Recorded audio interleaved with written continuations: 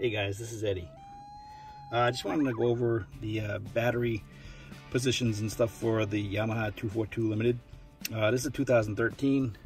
Probably some of yours are a little bit different than mine. This is my switch assembly next to the batteries, like at your house. Start and your emergency. When I'm out on going to start the boat, basically I just have those two switches on, one to start and one to run everything else on the boat, like the radio, the bilge pump, and stuff. So when I'm out on the water, if I run out of battery power, I can always use my switch, my emergency switch.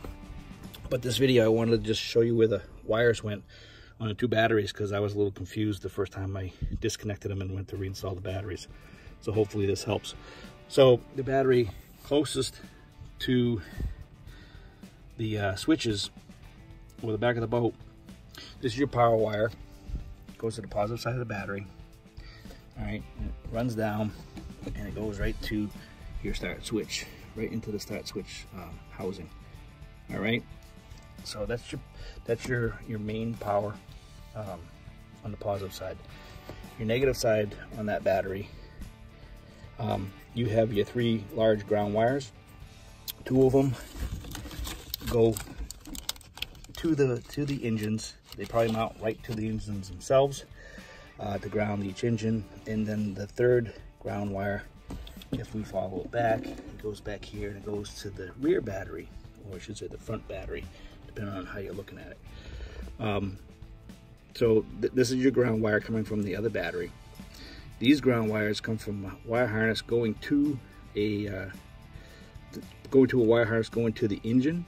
If you follow this up, it goes up here, and a bunch of these wires that go right up into the harness, and then you follow it back, and I'm sure it runs your lights and everything else, bilge pump, stuff like that.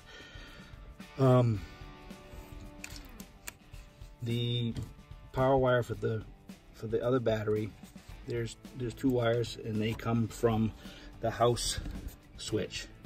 They go right into the house switch here. If you follow it, I mean, that's the wire harness that runs to the house switch, and that's the positive side. All right, so hopefully this video helps you. I know it would help me if I was trying to hook up my batteries. I don't have a problem with any of the batteries all through the summer, and you know, they charge properly, and that's it. So hopefully this video helps you. If you have any questions, you can ask in the comment box. Hopefully I can have a good answer for you. All right, take care, guys.